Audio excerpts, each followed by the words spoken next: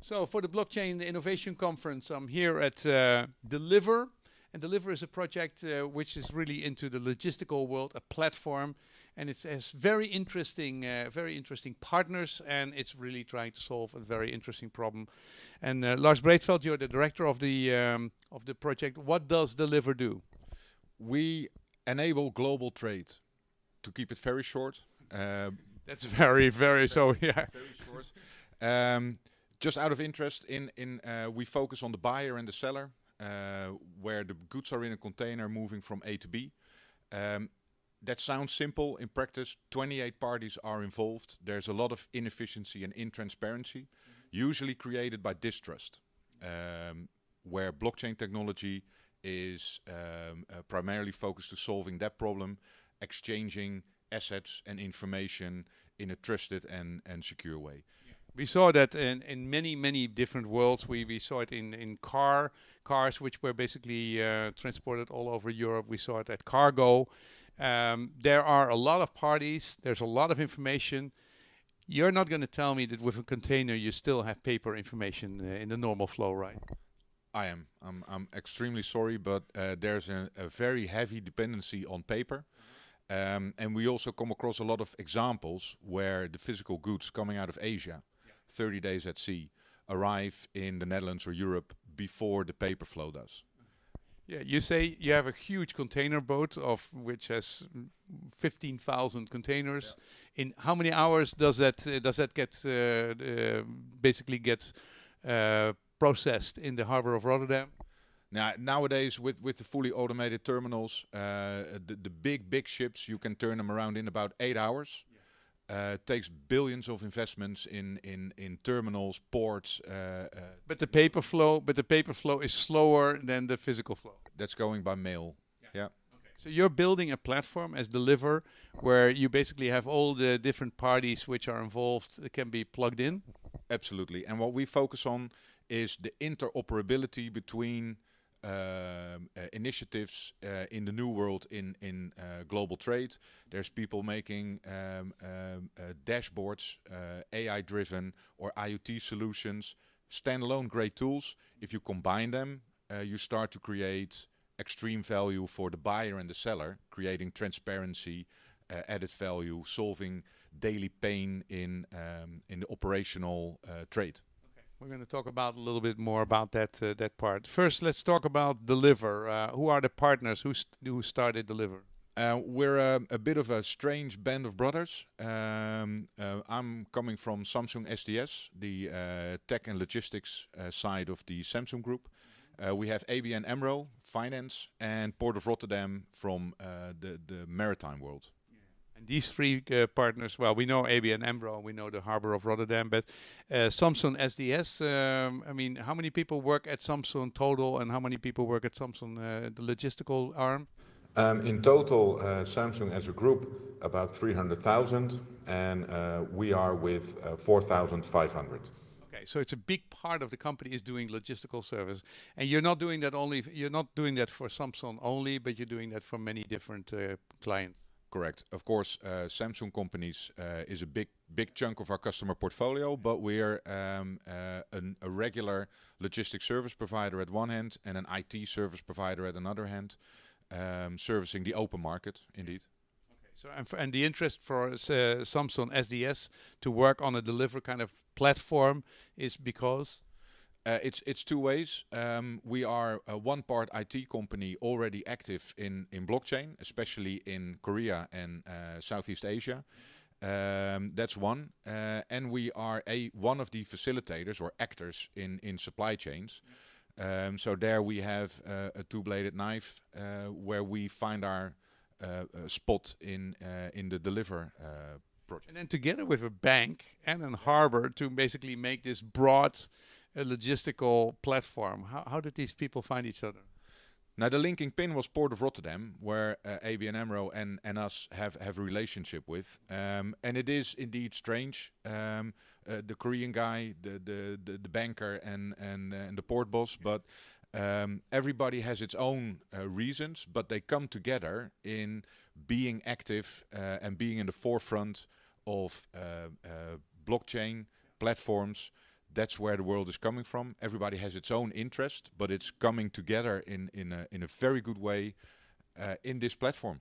Interesting. Okay, so we have this platform where all the digitalization of the trade process. What role does blockchain play in this platform? It's under the hood of the car. It's very important. It's the engine that drives the platform, and it brings the standard attributes of blockchain: digitization, trust, transparency. What we put in there, combining that, is a digital notary, which makes that you can arrange how to share trusted information, and the interoperability. Doesn't matter if there's a solution which is old-fashioned database or if it's Ethereum or Hyperledger, we make it interoperable, which makes that usually blockchain solutions are siloed geographically or functionally. By connecting them to the platform, you can combine IoT with trade insurance, an electronic bill of lading with an ECMR, etc., etc. Okay, what phase is the project in right now? Yesterday we got our funding for 2020. 2020 is going to bring us to an independent company with a minimum viable platform. That means we're real, we're acting in the world, and for us, a bit of time to come with the investment proposal to our principals. Okay, so the funding is completely arranged. What about the platform? Where is it now? We're operating. We're running pilots for a couple of small medium enterprise companies active in global trade. Yeah, but I mean, you're small and medium. I asked what size is a small and medium sized company. You told me one of them. How much revenue do they have? Yeah, it's classified as small medium enterprise. They do 3 billion in revenue on a year in the vegetable and produce industry. Maybe not that high invested in IT as a global corporate like others are, but a serious partner in global trade. And we're working with them in good partnership to find out how to apply the platform, where's their value, what are they missing, what can we create, and that's going rather well. These 28 people which basically are involved in or companies and organizations which are involved when one container goes from one to the other. How interested in blockchain are these, the Dutch customs or the Korean customs? How many of those are interested in that kind of technology, and they basically apply a certain amount of trust in that thought of that technology? From our experience in Korea, the adaptation of blockchain with regulators and authorities is a little bit higher than it is in the Netherlands. But we know we have the interest of the government, customs, etc. We're working with them via the Dutch Blockchain Coalition. We're in the process of creating a sandbox, as they call it. So there's great interest from both. So a logistical or a legal sandbox, because I mean, you can do all the transactions and may verify them, but they have to be legally applied to your. They have to trust it legally and also by law. Absolutely, we can think of a lot of technologies, but there's legislation that Dutch customs needs to adhere to, and whatever we create in a new world, it needs to fit legislation to start with, because you cannot change that overnight. So that is holding us back a little bit, but I have to say, a party like Dutch Customs is acting as a proper business partner within their limitations that they have and ours.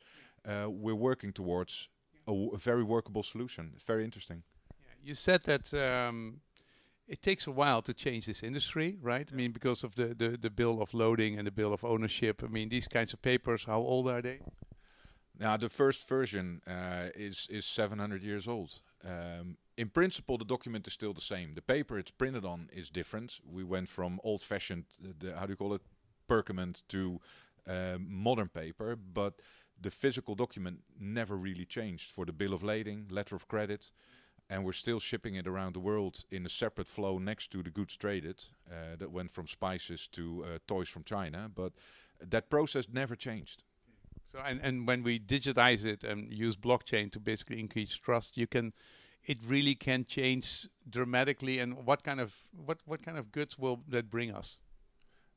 Well, not sure what. So when we basically make it, when we digitize it and we add blockchain to it, and it ends, and everybody works together, how different will the process be? Because the physical process is already incredibly efficient and cheap. Yeah. What will that change bring us? Now, a rough estimation, I think a quarter of the time in global trade is spent on just non-added value work, sharing information, sharing documents. Where's my boat? Where's the vessel? To a certain extent, that can all disappear. So you can really start working on the things that matter, optimizing, making sure that you're on time, you're fulfilling your customers' requirements instead of trying to figure out where your container is. Yeah. Okay. Well, good luck. Thank you very much. Thank you.